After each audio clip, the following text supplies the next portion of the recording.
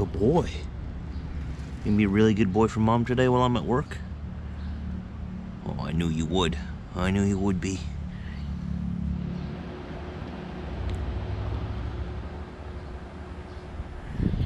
We're really happy that our trees are still standing. There's a huge windstorm that came through here on the weekend. Remember that rainstorm I was telling you about, a thunderstorm? It was actually a lot worse than I thought it was. There's a lot of damage around here. They said there was tornado force winds.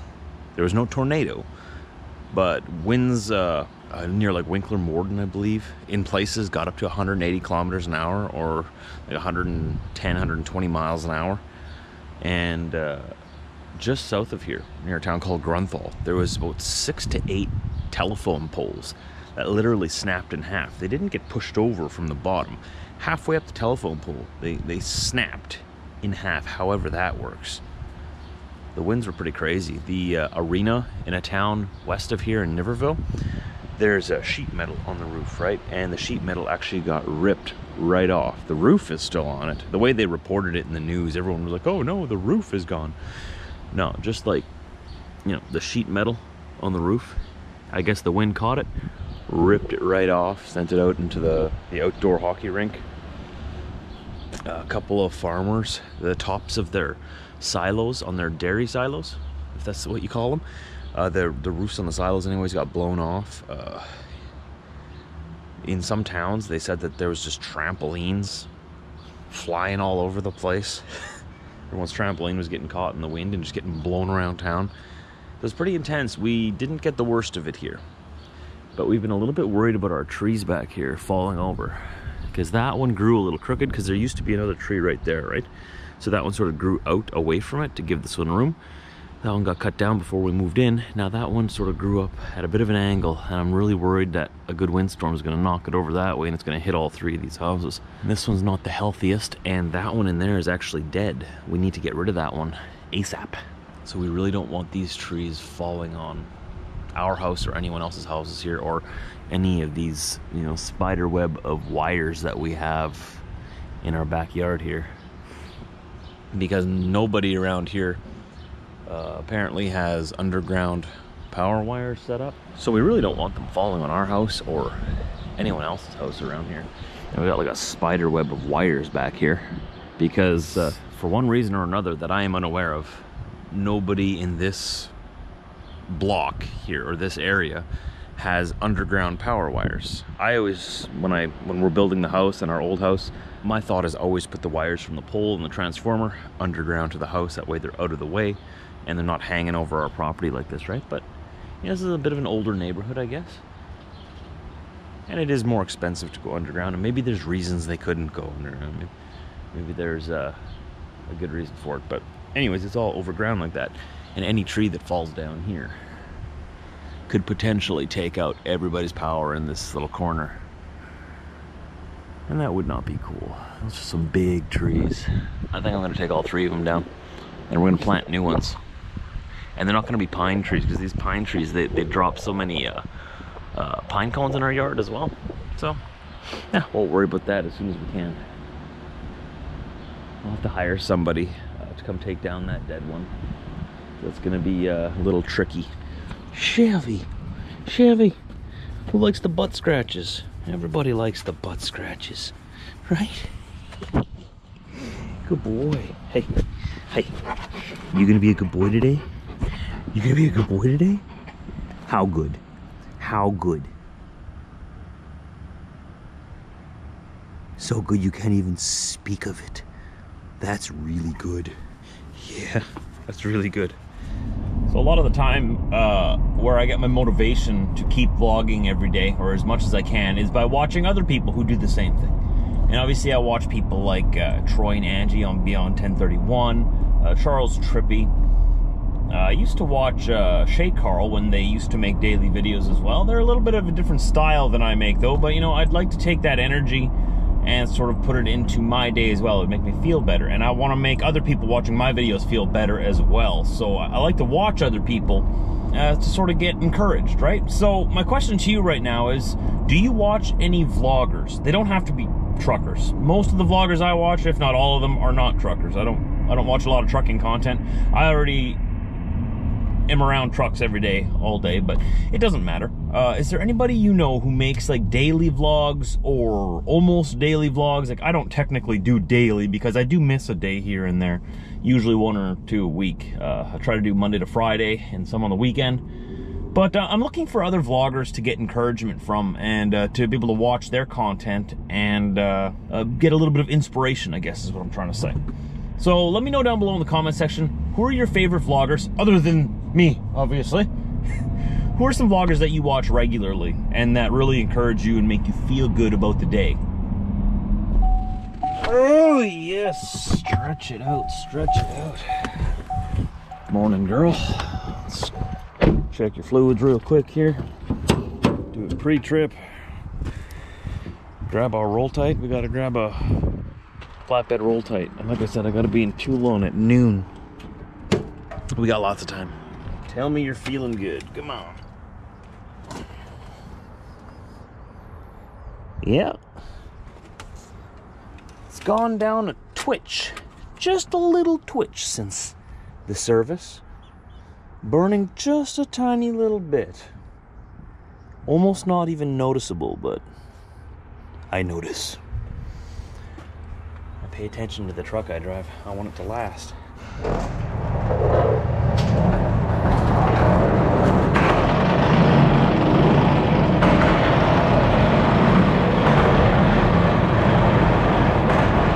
And there we go. 2 of those are going to Arkansas. One's going, no, 2 of them are going to Arkansas. 2 of them are going to Georgia.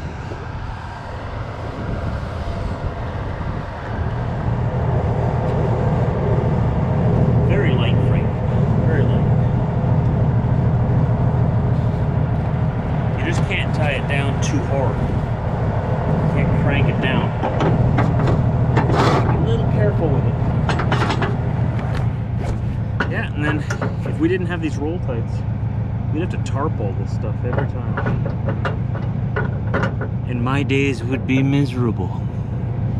But alas, hey, hey, ho, ho, we have the roll tights. Saves me a lot of effort, energy.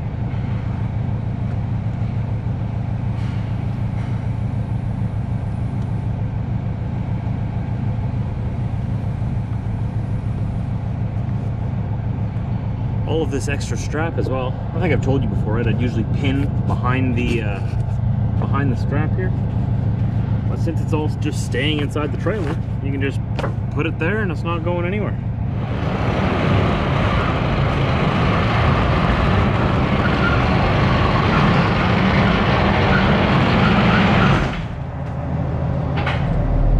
So I got a new helmet. I'm buying my motorcycle off a coworker. And just, like I said yesterday and the other day, we're getting it safety first. And I saw it at work today, so they're bringing it into the shop. And as soon as the shop's done with it, we'll finalize everything. So I wanted to make sure I was ready and had my helmet, just in case. Whenever it's ready, I'm ready to go. So here it is. The visor's removable. I'll probably have it removed, or I don't know. I think the only purpose of it is just to direct the air over your head better. It's DOT compliant. And I got some glasses as well that seal around your eyes. I got shades and just clear ones for at night. And you can take this off too. It just leaves those little buttons there. I don't know, what do you guys think is better? Is it better with or without the visor? I don't know. Then I'll have shades, and then the bike has a windshield as well. I am pumped. Getting more and more excited every day. Throw this bag on here so it's in place for now. And we just went with the flat black. It's a classic beanie. And I've got to get some new riding equipment eventually. Like, I got some for now that I'll be able to use. But eventually I'm going to want to get a new leather jacket, some chaps, stuff to keep warm as the end of summer nears later on in the year. We don't want to talk about that yet, but eventually, it's going to start cooling down. And I want to keep riding in the mornings, and I'm going to have clothing that'll protect me and keep me warm.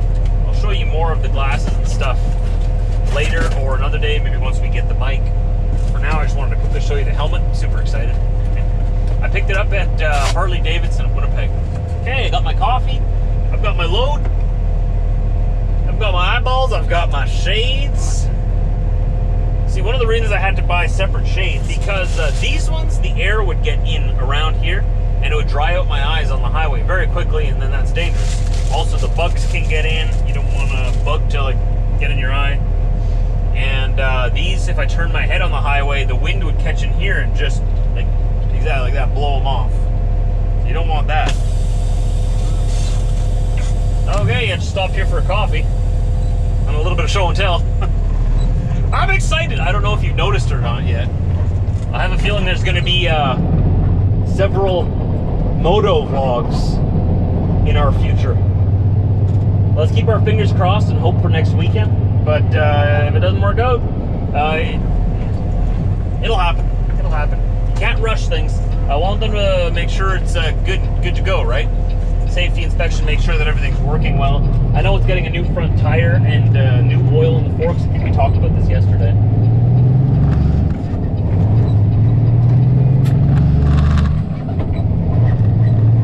How many of you guys ride? What kind of bike do you ride? Let me know down below in the comment section. What kind of bike, what size, what model, what year? And do you live around here? You guys go riding regularly? Maybe we can go riding together on the weekend.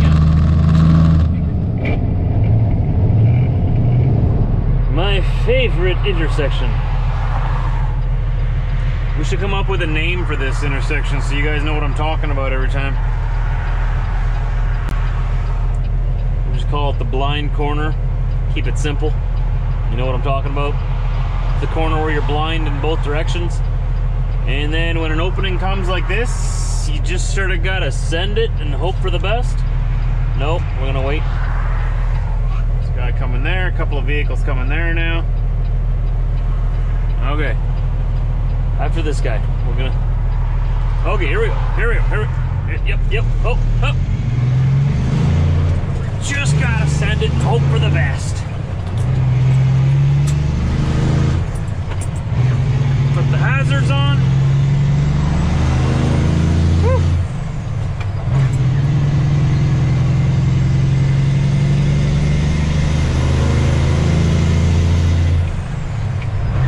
It's just before 3 o'clock, so it's not too bad right now.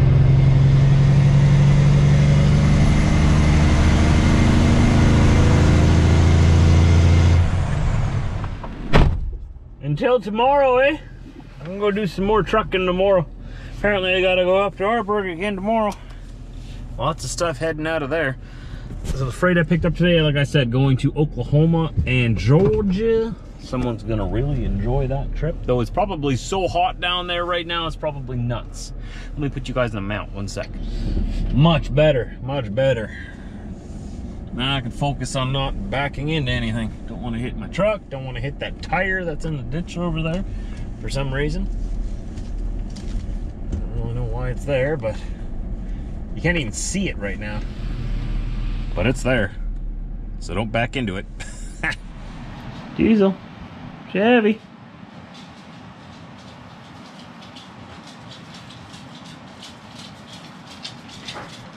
Here they are. Hey, buddy. Diesel, I'm in here. Oh, yeah, you are. Hello. What you doing here? Here's my room. My room. Chevy. Do you enjoy the movie? We watched a Disney movie tonight.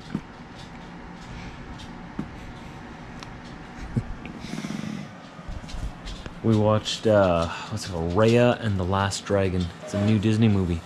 We really liked it. It was original, it was wholesome, and really well put together. We really enjoyed it. That's what we did with our evening today. Not too much.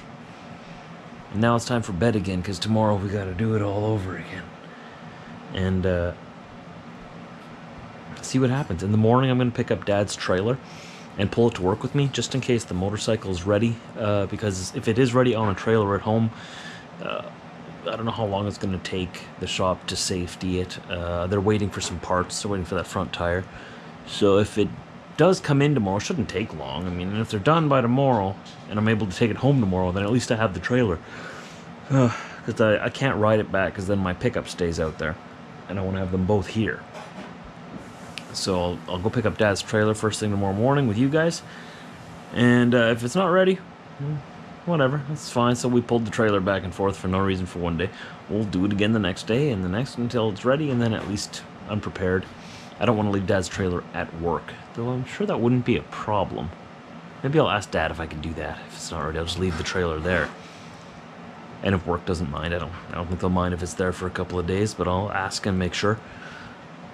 And because it's in a fenced yard, it'll be safer there actually. Maybe that's what we'll do.